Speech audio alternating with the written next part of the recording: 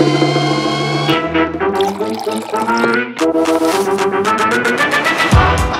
up, everyone? This is Disney Plus Deets, where we break down everything you need to know about your favorite Disney Plus movies and series. I'm Kenneth. And I'm Marcellus. And not to toot our own horns, but we're pretty much the biggest Disney Plus fans out there. No, let's do it.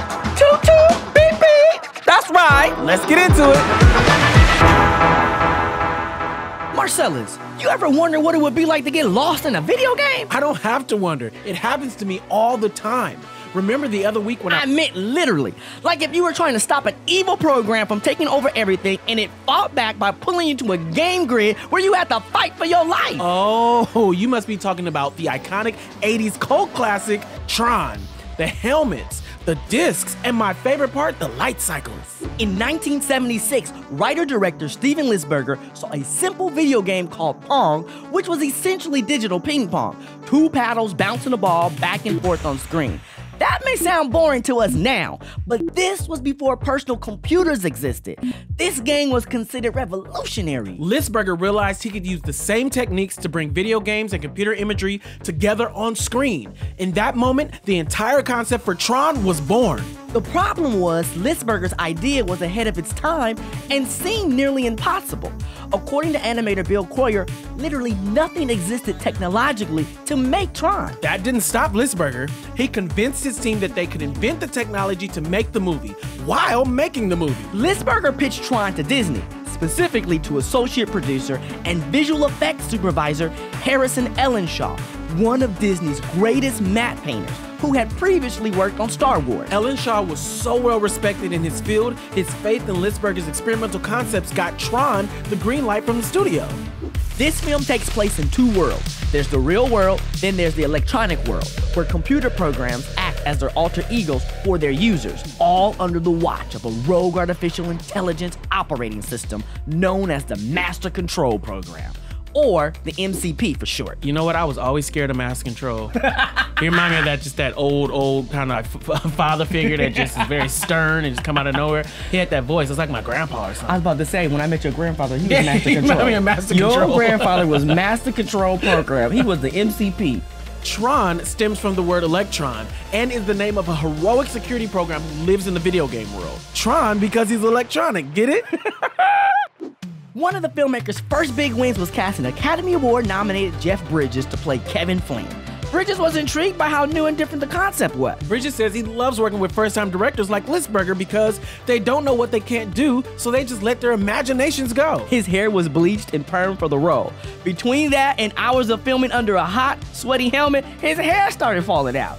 But Bridges wasn't mad at the helmet. He kept it after the movie wrapped and occasionally still wears it. The filmmakers wanted Bruce Boxleitner to play Tron's programmer Alan Bradley, but Boxleitner wasn't familiar with video games and was going to pass. When he learned Bridges was on board, he was convinced to go all in. After finalizing their cast, all the filmmakers had to do was actually make the movie. Coyer described working on Tron as like Christmas morning every day because new technology was constantly being invented for the production.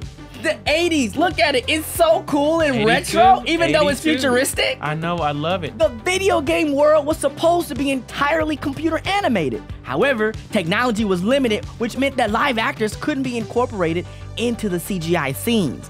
The best computers available at the time just didn't have enough memory. They only had 2 megabytes of RAM and 330 megabytes of storage. 330 megabytes? Our videos are bigger than that. Exactly, Marcellus. That's why there's only a total of about 15 minutes of computer animation in Tron.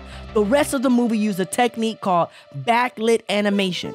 Actors were filmed on a dark set using large format, black and white, high contrast film, manufactured specifically for this movie. The footage was then colorized by both animators and photographic techniques using light to give it that signature Tron glow.